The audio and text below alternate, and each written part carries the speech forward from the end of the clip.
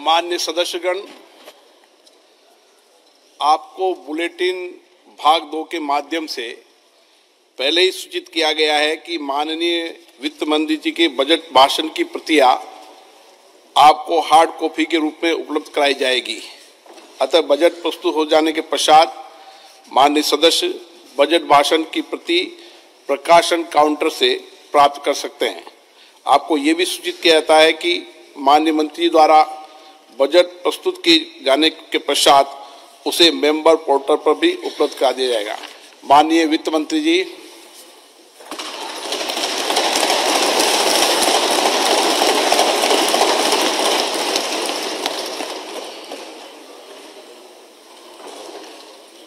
Honorable Speaker, I present the interim budget for 24-25.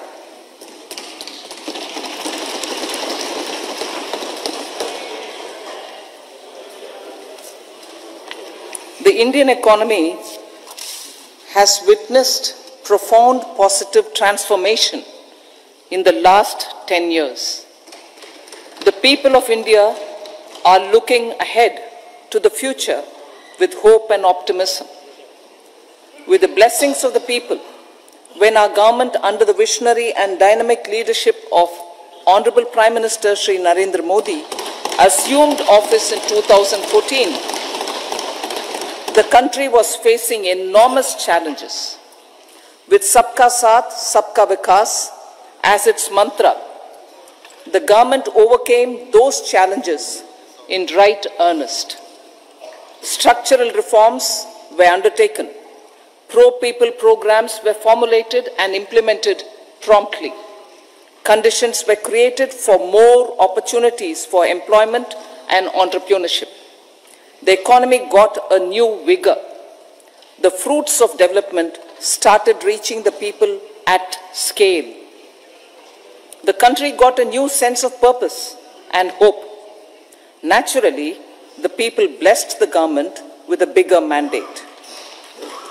In the second term, our government under the leadership of Honorable Prime Minister doubled down on its responsibilities to build a prosperous country with comprehensive development of all people and all regions. Our government strengthened its mantra to Sabka Saath, Sabka Vikas and Sabka Vishwas. Our development philosophy covered all elements of inclusivity, namely social inclusivity through coverage of all strata of the society and geographical inclusivity through development of all regions of the country. With the whole of nation approach of Sabka Prayas, the country overcame the challenges of once in a century pandemic, took long strides towards Atmanirbhar Bharat, committed to Panch Pran, and laid solid foundations for the Amrit Kal. As a result, our young country has high aspirations, pride in its present, and hope and confidence for a bright future. We expect that our government, based on its stupendous work, will be blessed again by the people with a resounding mandate. Inclusive development and growth. Our humane and inclusive approach to development is a marked and deliberate departure from the earlier approach of provisioning up to village level. Development programs were thus provisioned. In the last 10 years, however, have targeted each and every household and individual through housing for all, Har Ghar Jal, electricity for all, cooking gas for all, bank accounts and financial services for all in record time. The worries about food have been eliminated through free ration for 80 crore people. Minimum support prices for the produce of Annadata are periodically increased appropriately. These and the provision of basic necessities have enhanced real income in the rural areas. Their economic needs could be addressed, thus spurring growth and generating jobs. Social justice.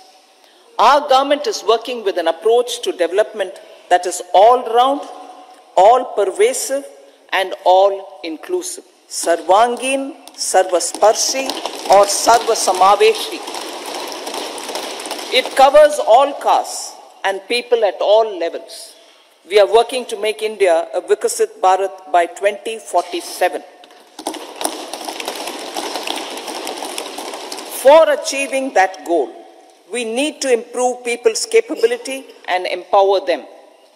Previously, social justice was mostly a political slogan. For our government, social justice is an effective and necessary governance model. The saturation approach of covering all eligible people is the true and comprehensive achievement of social justice. This is secularism in action, reduces corruption, and prevents nepotism, prevents Bhai Bhatijawad. There is transparency and assurance that benefits are delivered to all eligible people. The resources are distributed fairly. All, regardless of their social standing, get access to opportunities.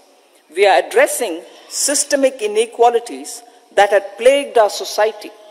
We focus on outcomes and not on outlays so that the social economic transformation is achieved. As our Prime Minister firmly believes, we need to focus on 4 major castes. They are Garib, Mahilaye, Yuva, and Annadata. Their needs, their aspirations, and their welfare are our highest priority. The country progresses when they progress. All 4 require and receive government support in their quest to better their lives. Their empowerment and well-being will drive the country forward. Garib Kalyan, Desh Ka Kalyan. We believe in empowering the poor. The earlier approach of tackling poverty through entitlements had resulted in very modest outcomes. When the poor became empowered partners in the development process, government's power to assist them also increases manifold. With the pursuit of Sabka Saath, in these 10 years, the government has assisted 25 crore people to get freedom from multi-dimensional poverty.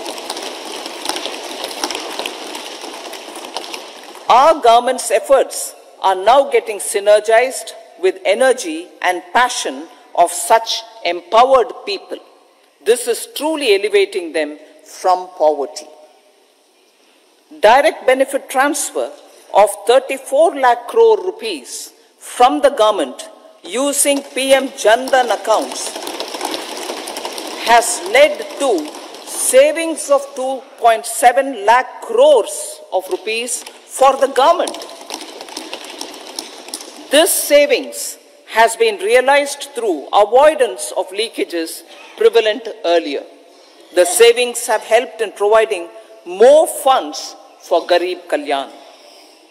PM Swanidhi has provided credit assistance to 78 lakh street vendors. From that total of 78 lakh street vendors, 2.3 lakh have received credit for the 3rd time. PM Janman Yojana reaches out to the particularly vulnerable tribal groups who have remained outside the realm of development so far. PM Vishwakarma Yojana provides end-to-end support to artisans and craftspeople engaged in 18 trades. The schemes for empowerment of Divyangs and transgender persons reflect firm resolve of our government to leave no one behind. Welfare of Annadata. Farmers are our Annadata. Every year under PM Kisan Samman Yojana, direct financial assistance is provided to 11.8 crore farmers, including marginal and small farmers. Crop insurance is given to 4 crore farmers under PM Fasal Bima Yojana.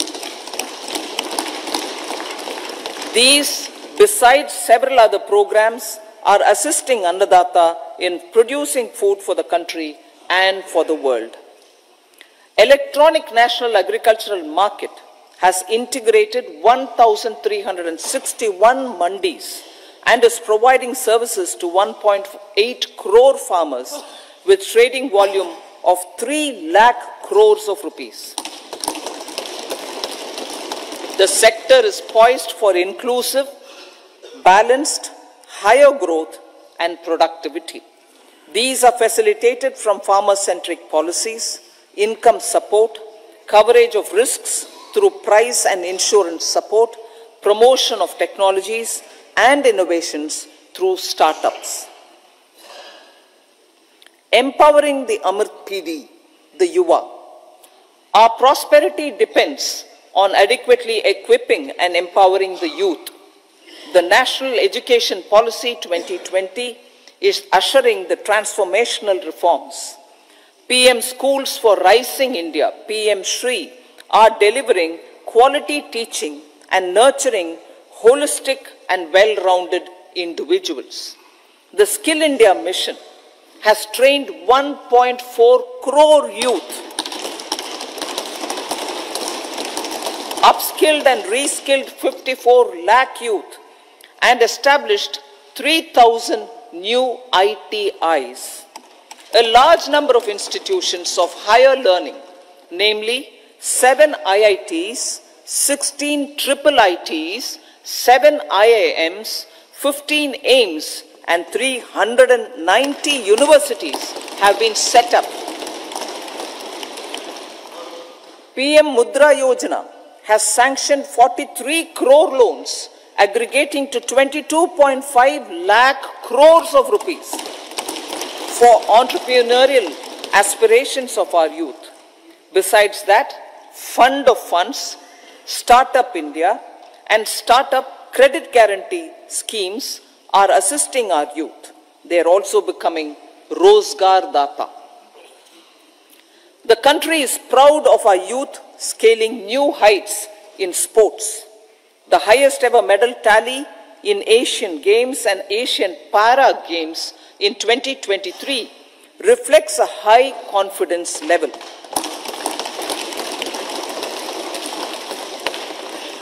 Chess prodigy and our #1 ranked player Pragnananda put up a stiff fight against the reigning world champion Magnus Carlsen in 2023. Today, India has over 80 chess grandmasters compared to little over 20 in 2010. Momentum for Nari Shakti. The empowerment of women through entrepreneurship, ease of living, and dignity for them has gained momentum in these 10 years. 30 crore Mudra Yojana loans have been given to women entrepreneurs. Female enrollment in higher education has gone up by 28% in 10 years. In STEM courses, girls and women constitute 43% of enrollment, one of the highest in the world. All these measures are getting reflected in the increasing participation of women in workforce. Making triple talaq illegal, reservation of 1/3 seats for women in the Lok Sabha and state assemblies, and giving over 70% houses under PM Awas Yojana in rural areas to women, and giving over 70% houses under PM Awas Yojana in rural areas to women as sole or joint owners have enhanced their dignity. Exemplary track record of governance, development, and performance. Besides delivering on high growth in terms of gross domestic product, the government is equally focused on a more comprehensive GDP, that is, governance, development, and performance. Our government has provided transparent, accountable, people-centric, and prompt, trust-based administration with citizen-first and minimum government, maximum governance approach. The impact of all-round development is discernible in all sectors.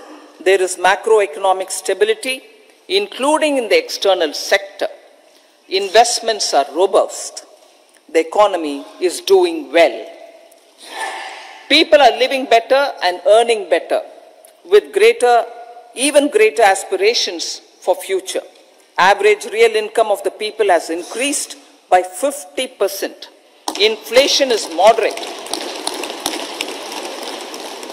People are getting empowered, equipped, and enabled to pursue their aspirations. There is effective and timely delivery of programs and of large projects. Economic management. The multi-pronged economic management over the past 10 years has complemented people-centric, inclusive development. Following are some of the major elements. 1. All forms of infrastructure, physical, digital, or social, are being built in record time.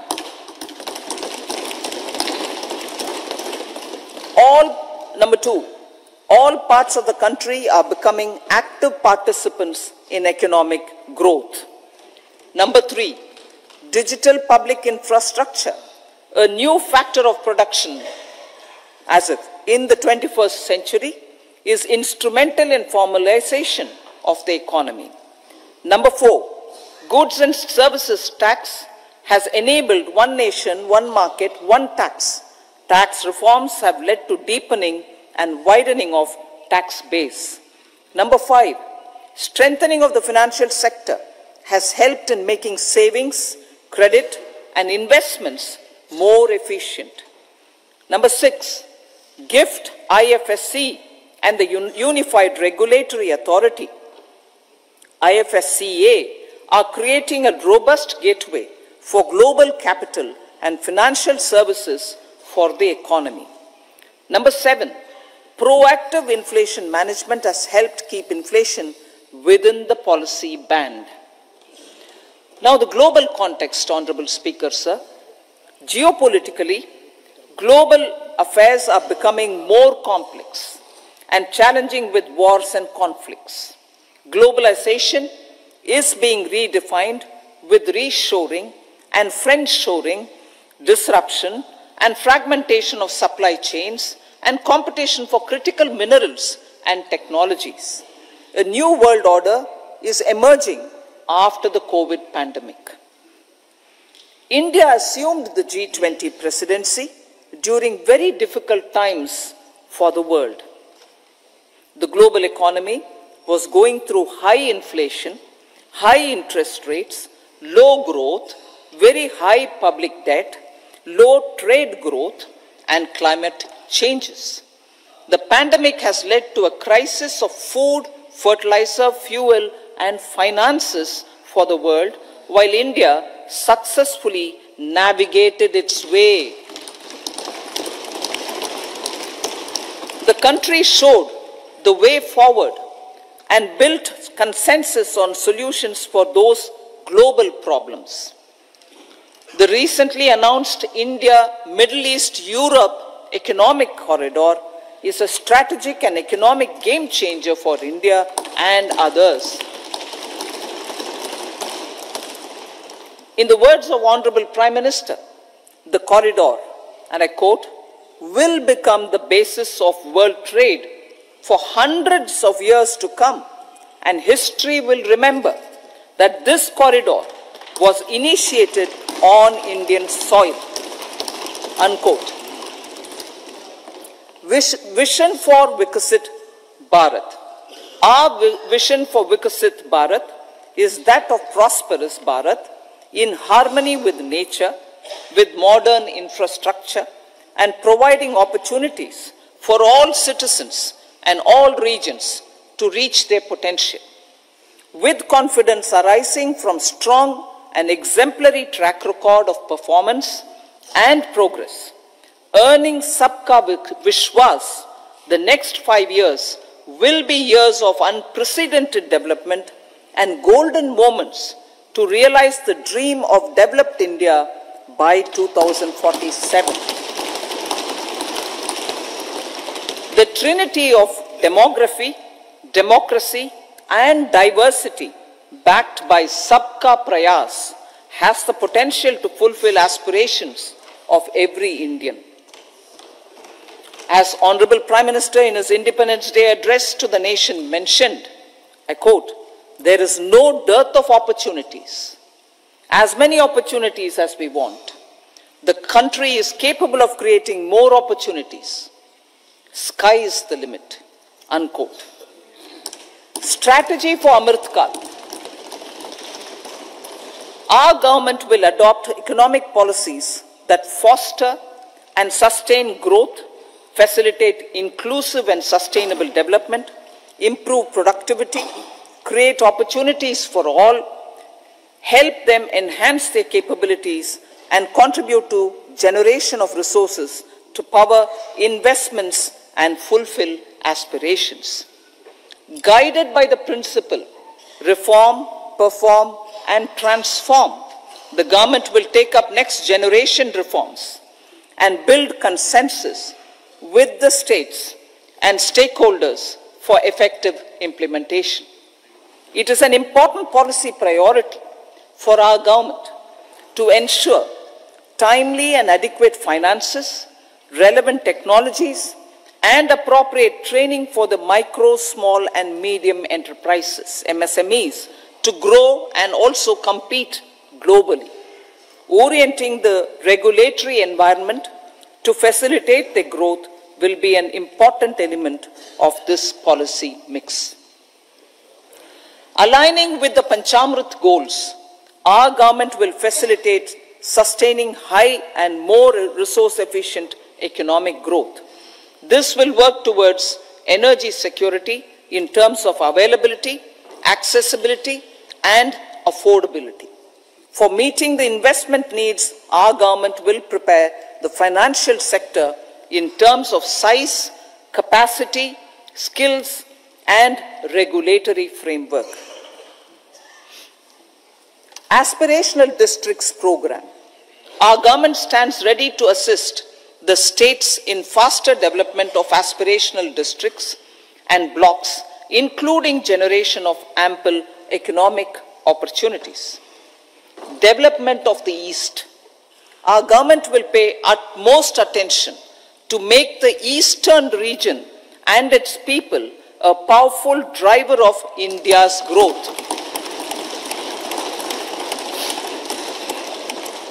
PM Awas Yojana Gramin.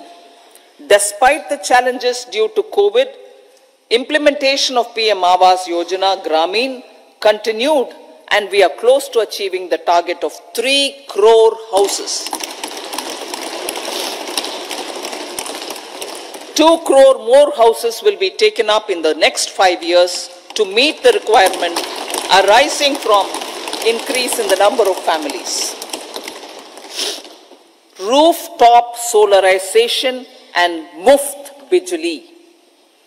Through rooftop solarization, 1 crore households will be enabled to obtain up to 300 units free electricity every month. This scheme follows the resolve of Honorable Prime Minister on the historic day of consecration of Sri Ram Mandir in Ayodhya. Following benefits are expected. Savings up to 15 to 18,000 rupees annually for households from free solar electricity and selling the surplus to to the distribution companies. Charging of electric vehicles. Entrepreneurship opportunities for a large number of vendors for supply and installation. Employment opportunities for the youth with technical skills in manufacturing, installation, and maintenance. Housing for middle class. Our government will launch a scheme to help deserving sections of the middle class, and I quote from Honorable Prime Minister's words, living in rented houses or slums or chawls and unauthorized colonies, unquote, to buy or build their own houses. Medical colleges.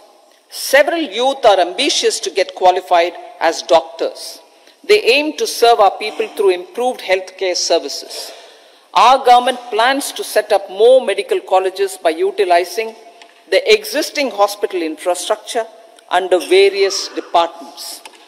A committee for this purpose will be set up to examine the issues and make relevant recommendations. Cervical cancer vaccination. Our government will encourage vaccination for girls in the age group of 9 to 14 years for prevention of cervical cancer. Maternal and child health care. Various schemes for maternal and child care will be brought under one comprehensive program for synergy in implementation. Upgradation of Anganwadi centers under Saksham Anganwadi and Poshan 2.0 will be expedited for improved nutrition delivery, early childhood care and development. The newly designed U-Win platform for managing immunization and intensified efforts of Mission Indradhanush will be rolled out expeditiously throughout the country. Ayushman Bharat. Healthcare cover under Ayushman Bharat scheme will be extended to all ASHA workers, to all Anganwadi workers and helpers. Agriculture and food processing.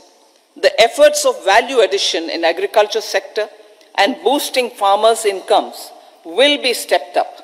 Pradhan Mantri Kisan Sampada Yojana has benefited 38 lakh farmers and generated 10 lakh employment. Pradhan Mantri formalization of micro food processing enterprises Yojana has assisted 2.4 lakh SHGs and 60,000 individuals with credit linkages. Other schemes are complementing the efforts for reducing post-harvest losses and improving productivity and incomes. For ensuring faster growth of the sector, our government will further promote private and public investment in post-harvest activities, including aggregation, modern storage, efficient supply chains, primary and secondary processing and marketing and branding. Nano DAP. After the successful adoption of nano urea, application of nano DAP on various crops will be expanded in all agroclimatic zones. Atmanirbhar Oilseeds Abhiyan. Building on the initiative announced in 2022, a strategy will be formulated to achieve Atmanirbharta for oil seeds such as mustard, groundnut, sesame, soya bean and sunflower. This will cover research for high-yielding varieties, widespread adoption of modern farming techniques, market linkages, procurement, value addition and crop insurance. Dairy development. A comprehensive program for supporting dairy farmers will be formulated. Efforts are already on to control foot and mouth disease, India is the world's largest milk producer with India is the world's largest milk producer, but with low productivity of milch animals. The program will be built on the success of existing schemes such as Rashtriya Gokul Mission, National Livestock Mission, and infrastructure development funds for dairy processing